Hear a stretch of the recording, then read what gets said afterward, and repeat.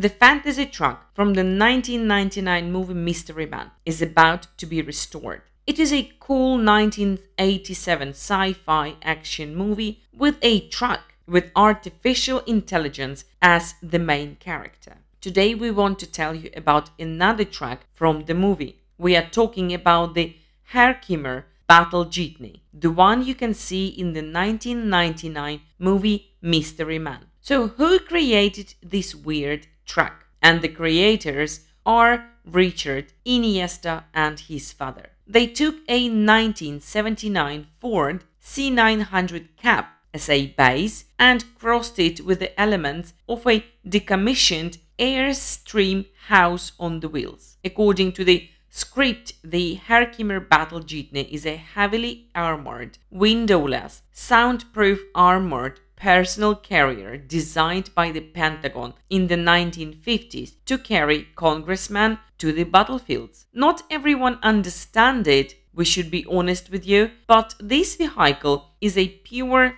fiction and has no real historical prototype. But there always will be people who think otherwise. The truck appears in the movie Mystery Man for less than 5 minutes. The movie itself was a pure failure, but the truck was so popular among the fans that it had its own life, even after disappearing for 20 years. It is still unknown how the truck survived, especially knowing the fact that no one remembers the movie, with a cast that included the cars like Ben Stiller, William H. Macy, Jeanine Garofalo, Paul Pee Wee Herman Rubens, Hank Azaria, Geoffrey Rush, Greg Kinnear, and Tom Waits. You would expect the movie to at least return the money spent on the budget. But according to the results, only half of the $68 million